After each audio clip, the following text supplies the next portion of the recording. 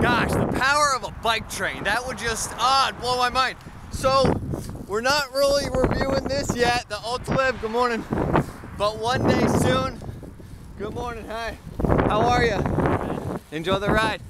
Okay, so today is Book Review Tuesday, but I was thinking, I had this chicken dinner I'm gonna have for lunch, but it would be awesome if one day I could cook on the segment on the bike. Just saying, just throwing that out there. And we're gonna nerd it up. We're gonna nerd it up for you because we got the book reviews. Good morning. Hi. Okay, so today's book is Richard's new bicycle book. Good morning. Okay, so Richard's new bicycle book. Okay, the book is half decent, okay? It's really meant for a specific audience, like bicycle enthusiasts and lovers. I haven't seen any of those around recently. Okay, so let's take a look at the chapters because we can't really do it justice unless we kind of get in there. Okay, so, he really covers, he's extensive.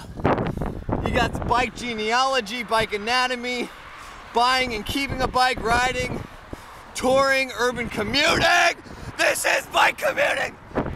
We also got like maintenance, repair, different parts of the bike, the powertrain, the drivetrain, the pedals, the wheels.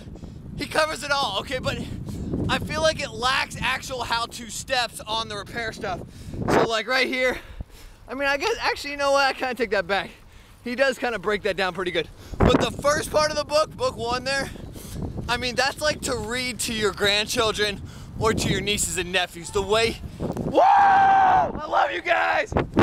That's like to read, to little bedtime reading, just read them about bikes, get it ingrained in their head that they are gonna dream about bikes, it tells some cool stories and little anecdotes.